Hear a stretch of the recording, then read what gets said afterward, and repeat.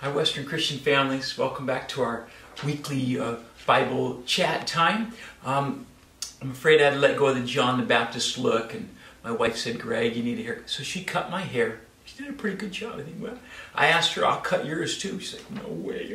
So anyhow, glad to have you here. I want to talk to you about a word today of faith, right? Something that we can really use right now amidst this situation. Let me start with a story.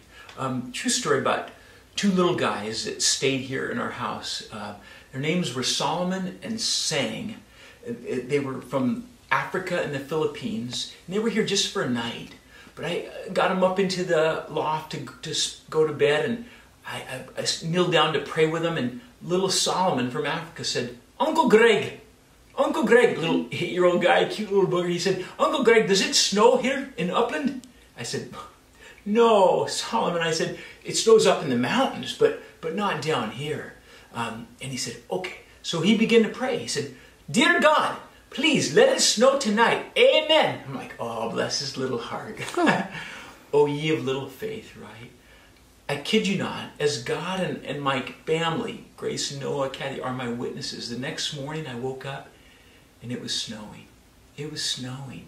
Literally, not just a little bit of sprinkle here and there. It was literally covering the ground. And they were playing in it, and I was like, this doesn't happen, right? This doesn't happen. I actually, like, cars were sliding around on Putty Boulevard. This was the neat, unique thing. When I drove them up towards the Claremont campus, as we headed up Euclid, the snow turned to rain. See, it actually had inverted. Usually snows as you get farther up and it gets colder. It was snowing down below and raining up above, right? Oh, to have the faith of a child, right? To my amazement, these kids taught me about childlike faith. So what is faith? Right? The Bible says faith is the assurance of things hoped for, the conviction of things not seen. See, we often try to muster up our faith, but this definition of faith is not about our faith. It's actually about the object of our faith. Because Jesus says, if you have the faith of a mustard seed, nothing shall be impossible to you. So you know a mustard seed is about the smallest seed around, and yet when you plant it, it grows up into a bush that is bigger than a tree. This is the message Jesus is saying.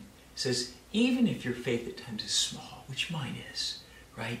If our faith is in Him, nothing will be impossible, right? So let me give you a little illustration of this. Come here, Noah. Come here. This is my boy, Noah. This good-looking guy. Yeah. All right. Turn around. So right. I'm going to ask Noah to trust me, okay? You know, son, I love you. I would never allow anything to hurt you, okay? Yeah. But I'm going to ask him to fall back and trust me, and I'm going to catch him, right? Okay. I promise I won't let you fall.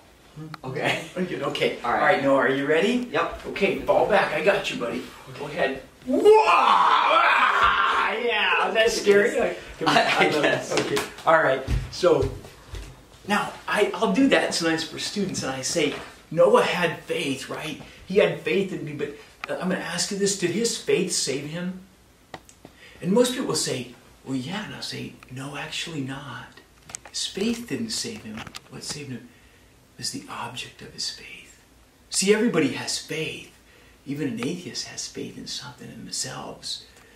What's the object of your faith? That's the question I want to ask you today. So at this time in history, when everything our culture puts their faith in is crumbled, it's all gone. It's crumbled, right? Faith in God alone is secure and can never be shaken. Now your faith might get shaken at times. Think about Peter. He denied Jesus that night before Jesus went to the cross. Not once, not twice, but 3 separate times. But listen to the good news. Listen to the good news here in 2 Timothy 2:13. It says this, if we are faithless, He remains faithful. See, the object of our faith, Jesus, remains faithful forever. In Him alone, therefore, will I put my faith. So I encourage you, all of us, that we'd have a childlike faith. It says you must become like a child to enter the kingdom of God. And this is a faith that says, my faith may be small, but I have a great God who's the object of my faith. Not just now, but forever. Amen? He's our solid rock. I love you all. See you next week.